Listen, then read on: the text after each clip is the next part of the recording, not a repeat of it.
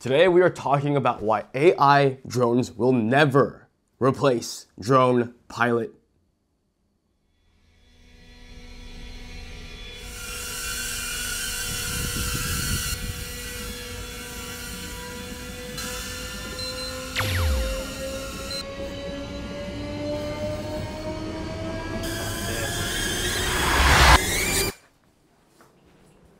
Okay, maybe we should talk about this. As a professional drone pilot in the industry, I think it's important to keep tabs on this kind of technology in defense of our work. And when I'm flying, I can't necessarily film myself doing other things. So I'm really curious to see how these drones perform not only as drones with aerial capabilities, but as a potential second cameraman who can follow you around. Now, full disclosure, I was sent both of these drones by 00 Robotics, but I am going forward with full creative control on this project, and I'm going to give you my honest thoughts on each of them. If anything, you might want to stick through this video for the entertainment value. It gets chaotic testing these two, and you'll see what I mean in a second. Diving into the similarities of both these drones. Both are self-flying, AI-powered with multiple flight modes built in. No controller necessary. You literally just put the drone on your hand. And this is on hover, oh, hello. This is on hover mode. It's filming me right now, so I could also just show you that. But there's my setup, there's the drone. It's following me as I move. You put your hand out, catch the drone, call it a day. Easy. Both these drones are protected by this special plastic, which is very bendable and very durable. Both are equipped with a gimbaled camera, which is designed to keep the footage stable in real time. And I think that's where the similarities end. The X1, when you fold it up, is 5 inches by 3.5 inches by 1.25 inches. For literally the rest of the world, that means it's 12.5 by 8.5 by 3 centimeters folded up. Here is the drone in comparison to my iPhone 15 Pro Max. For the HoverAir X1 Pro Max, it is 5.75 by 4 by 1.5 inches. Non-American friends, that is 14.5 by 10.5 by 4 centimeters folded. HoverAir X1 is equipped with a 1/2-inch sensor that records up to 2.7K 30 FPS. Or if you want a higher frame rate, then 1080p at 60 frames per second. The X1 Pro Max is equipped with a 1/1.3-inch sensor. This is the same size as the Osmo Action 5, DJI O4 Air units, and also the Avata 2. This thing shoots at 8K 30 frames per second. And if you wanted to shoot in slow-mo, this thing shoots at 4K 120 frames per second. The HoverAir X1 boasts up to 11 minutes of flight time, while the X1 Pro Max boasts up to 16 minutes of flight time. The X1 advertises up to 15 miles per hour tracking, while the X1 Pro Max advertises up to 37 miles per hour tracking. Both drones are equipped with bottom and front-facing obstacle avoidance sensors, but the X1 Pro Max in particular has an additional backwards-facing sensor. So when it's tracking you from the back, it has one extra sensor to avoid it from just smashing into whatever is behind it. Both drones can be controlled by themselves without a phone or with the app included.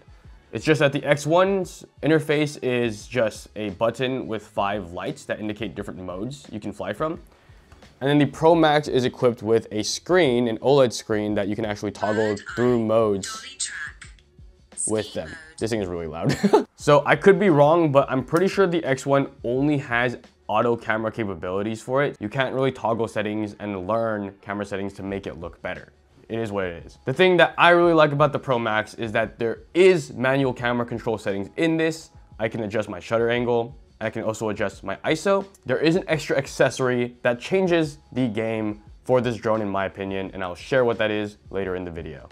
You can control both drones from your phone manually using the HoverAir app and the screen as little gimbals. But the X1 also offers a new accessory, which is the beacon with joysticks, where you can have a physical remote to control the drone for a further range. The X1 boasts 7 different flight modes you can fly, while the HoverAir X1 Pro Max boasts 10, with the newest modes including cycling mode, skiing mode, and indoor follow mode. Now, through this specs list, it might seem like a pretty obvious choice, which is better, but I think the factor to really tip the scales is price. The HoverAir X1 starts at $349, while the X1 Pro Max currently starts at $699. So it's essentially double the price. Now we've gone through the list of specs. Let's go ahead and take this into the real world. Now the first time I flew both drones was in the same location, which was my house, just to play around to see how it felt. And out of the box, to be honest, the PROMAX didn't look that different to me from what the X1 was generating with its camera. But the big difference came when I started getting crazier with it. I went up to the rooftop and I filmed with the PROMAX using its orbit mode.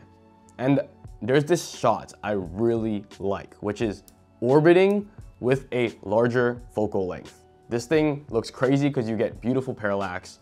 And I saw that the PROMAX had a 2x zoom mode, so I tried it out.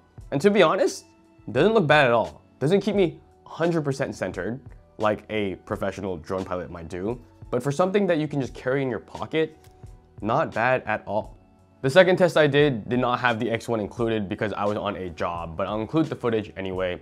I was essentially shooting a store grand opening with my drone and camera, and I brought this along because it fit. And I decided to test it out when the store was less crowded. I set it to track myself and my friend from outside of the store to inside of the store, and to see how well it would follow me. It tracked me pretty much flawlessly in follow mode as I was walking from outside to inside the store. And then I tried out Dolly mode, where it followed me from the front for a more unique perspective, where you can see my face and the actions I was taking in the shoe aisles. And honestly, I was pretty impressed with the result. It looks like someone with a gimbal following me backwards. If you're moving at a consistent pace, the X1 PROMAX seems to do a pretty good job of keeping a similar distance, but as your speed and direction changes, it can freak out a little bit. Now this next test I did was the first time I put both drones head-to-head in the same environment and conditions. I went to the beach and I filmed with both drones in the air. Honestly, probably not the best place to try this test for the first time, because the worst case scenario, they crash into each other, they fall into the sand and the water, and those are both things you do not want to get into your drones. But impressively enough, they did a great job of avoiding each other and making quite a spectacle. I've never had two drones follow me at the same time.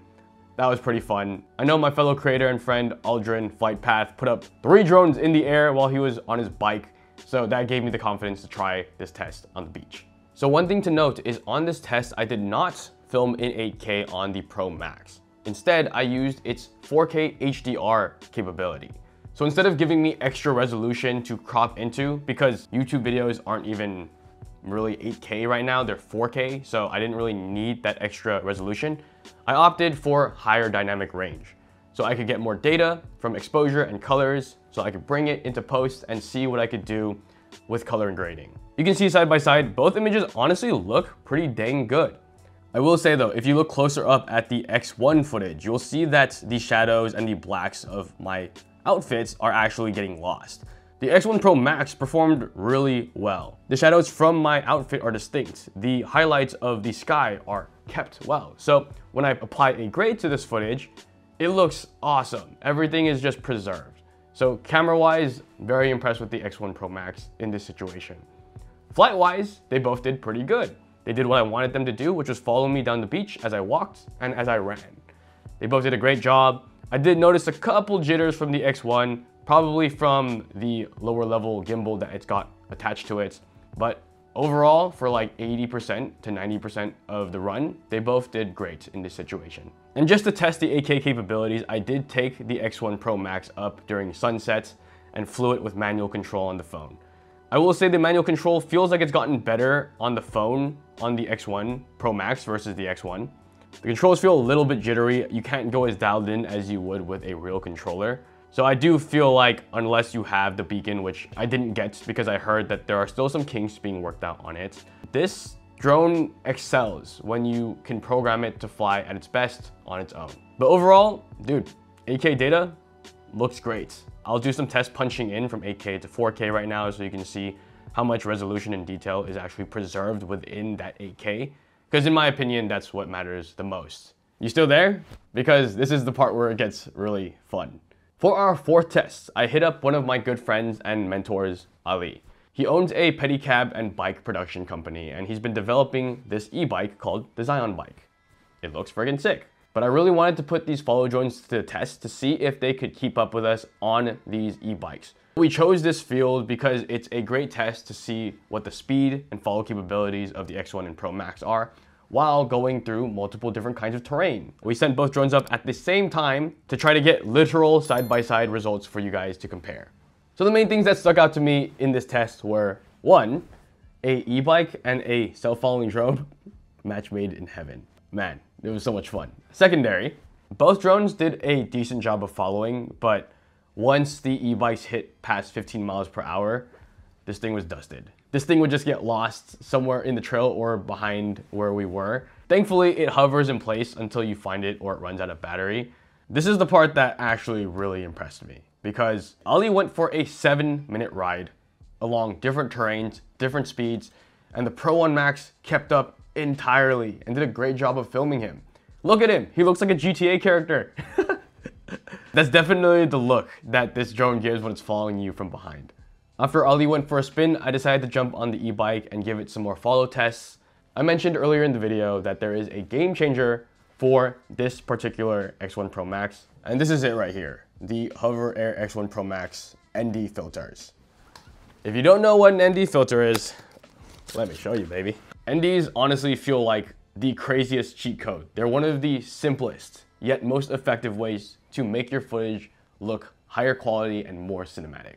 Essentially what they are just some small pieces of glass for your camera lens. You just kind of click it on like that, boom, and it's on there. So the reason why this is important is because when you're filming with any lens and there is no neutral density applied to it, you are getting the full burst of light into this lens. And in order to compensate for this brightness, your camera is automatically spiking up the shutter speed. So what that looks like in the final video is a pretty sharp image and there's no motion blur. There is this rule called the 180-degree shutter angle rule, which is where you double the frame rate that you're shooting at, and that typically yields a really nice result for your pictures. This is what most movies shoot in when they're filming standardly. And when you get that motion blur in your footage, especially for something as high speed as drone chase footage, everything just looks faster. And I use this for all of my FPV and drones to make my footage look. So after we did the tests in cycling and follow mode, I put the drones into my personal favorite mode that both these drones do offer, which is Dolly Track mode. And the cool thing about this mode is as opposed to just following you from the back so you can't really tell who the person is, you set this one in front of you. And once you set it, it basically stays on a track to try to track you facing the same direction. So if I start it from the front and I start moving forward, this drone is going to track me moving backwards and capture me from the front and the sides. This is the mode that really wins me in a real life use where I don't just want a GTA perspective. I think that's kind of funny, but I'd love to have a perspective that actually shows me as a character. So we sent them both up at the same time to see how their dolly modes would compare. This was probably the funniest part of the tests I've done. I was sending it, man. I was going across that field, probably hitting about 20 to 30 miles per hour sometimes. And at the very beginning when I was taking it easier, the X1 and the PROMAX both held up and they both did a great job of tracking me. But eventually the X1 got confused. It might have been because the X1 PROMAX flew in front of it slightly, but it lost me. While the X1 PROMAX kept following me. And the way it followed me is just hilarious because it's like this thing has a mind of its own. It's doing its best to keep me centered, whether it's from the side or the front, and it was getting really creative with the way it was capturing me. Granted, it got crazy close sometimes. Close, baby. But I knew that even if it contacted me, it wouldn't hurt me. And to be honest, I was pleasantly surprised with these results. I will say, getting this angle of shots where you're flying backwards or from the side, this can be difficult to do even with FPV and regular drones, because as a manned pilot, it's hard to fly backwards unless you're in the right position. The only way you could really get shots like this safely and confidently manned is if you had a dual operator on something like an Inspire 3 or the rumored Mavic 4, which has a pilot flying facing the direction that they're going and having a camera operator facing away. So at least someone knows what direction the drone is going. These guys, on the other hand, they don't give a second shit about their life. They will send themselves into death in order to get you a shot that they think is good. And I think that's one of the really cool things about this drone is you don't really have much to lose as long as you're in a controlled environment. You're not gonna hurt anybody. These drones will send themselves to their grave to get you some good stuff. After that, we did some comparisons between the X1 and the PROMAX, but this time we wanted to use the PROMAX's slow motion mode. Filming at 4K 120 frames per second, we did some tests from orbits and we did some tests with top-down shots. And honestly, with these shots with the Zion bike kicking up dirt and having it centered in that circle, I really enjoyed this shot. This is probably one of my favorite shots of all the tests that I ran. All right, so closing thoughts after testing out both of these drones. Are drone pilots safe from AI? For now. This thing will not replace a competent drone pilot. It does have follow features that would typically be more difficult for even seasoned pilots to pull off, such as the Dolly Track mode. However, in terms of precision, in terms of where you want the drone to be exactly and when, this thing is not going to get you there. In my opinion, this is not a tool to buy as your first drone in order to go up the ranks and improve your drone operation skills. This is something that you buy when you want an exciting new angle that you don't have to worry about having a second person man it. You can have this on your own and still get some really exciting shots. Will it work in any situation? Not yet. But with the advancement of HoverAir going between these two drones in 1 year, concerning stuff, I will say, because only Lord knows how much better these things will be in the next 3 to 5 years. Now, suggestion updates for future firmwares and models of this line. Obviously, improving the tracking and the obstacle avoidance is huge. There is a pretty cool function when you're connected to the app where it's recording your audio from the phone and syncing it with the video. It's still pretty buggy and there's usually a few frames of lag, so the more that this can be improved, the better. The craft of drones in general is still something that's evolving. AI is known for taking what we know already and improving upon it and making it faster. But when it comes to original concepts, that's something that humans still have to make. And so as a creative, as a drone pilot, it's up to us to keep pushing the bar. And honestly, the gap between what a human pilot can do and what an AI-powered drone can do will probably shrink. But ultimately, it will always be creatives who will be pushing the bar forward.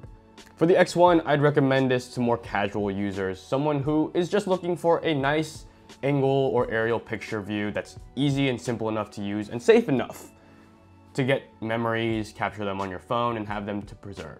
It does start to show when you blow it up, even in crop vertical for your social media or shorts, that this is a camera that will probably match the quality of your iPhone, if not be a little bit worse. I've had this X1 for a while now, and I've done tests on it, I've shot footage on it, but every time I think about bringing it on a trip where I want to get the best content possible, it doesn't really fall into the category of me bringing it just yet. Footage from the X1 is most likely not going to keep up with that of my drones and my Sony. So that is why it's extremely interesting to me now, after testing this X1 Pro Max, that it's actually producing some quality images that I thought was only previously capable with more professional level equipment. And for that to be something that can fit into my bag and really not be that much of a bother, this thing is like less than 200 grams. It's a very strong argument, especially now that it shoots 4K HDR, 8K, and is ND filter compatible while being manual camera control. To be honest, you might be seeing a lot more of these angles in more of my content, and that should speak for itself. So if you are a content creator that cares about improving your camera image, and you are looking to add a fresh perspective and angles to your videos, this might be worth looking into. Overall, in the quality to function to price ratio, this thing is standing out to me as a pretty solid contender. And it's something I think I just might be adding to my gear bag for my future travels. I'm actually gonna do that tonight. I'm going on a trip and I will bring this with me to get more tests. Overall, not going to replace my FPV drones, but a really cool extra tool to have for a very small weight to price to quality cost. Leave your questions about the X1 and the X1 Pro Max down below. Thank you for watching. This has been Kai, and I will see you real soon. Peace.